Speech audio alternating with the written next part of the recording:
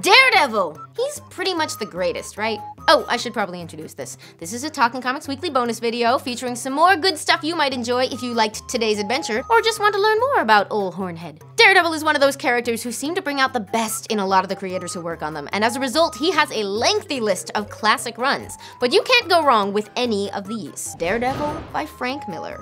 This was the run that set the standard. It introduced and, de-introduced the character of Elektra, and it's where a lot of the comic book world met and fell in love with Frank Miller, who was working at the height of his powers during this era. A classic. Daredevil Born Again is another essential, largely for the incredible art by David Mazzucchelli, which recently earned this storyline a place in the IDW Artist Edition series. Those beautiful, enormous hardcovers that reprint comic book stories from the original artist's pages at their original size and in color so you can see every blue pencil mark and streak of whiteout. Are you drooling yet?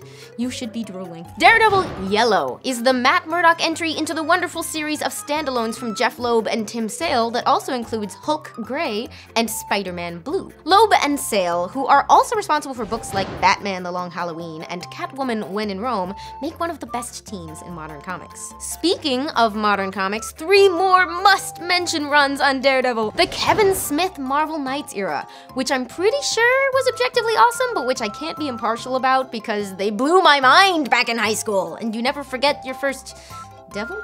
Major, fantastic runs by both Brian Michael Bendis and Ed Brubaker that put Matt through more misery than anyone should see in 10 lifetimes. And of course, the recently concluded run by Mark Waid, which rescued Daredevil a little from all that doom and gloom, creating a comic that's still serious, but also incredibly fun to read. Oh, and he's getting a freaking live-action series on Netflix that will be run by Drew Goddard from Buffy, Lost, and Cabin in the Woods. It's good to be Daredevil. Actually, it's horrible to be Daredevil, but it's great to be a Daredevil fan. Favorites and least favorites and nostalgia for the yellow costume should all go in the comments, please, along with any and all words of praise for Foggy Nelson, because Daredevil may be the greatest, but he's nothing without Foggy, and we just don't say it enough. So here's to you, Foggy. And may we all survive this move to San Francisco without making the obvious joke every 5 seconds for the next 6 months. Because fog.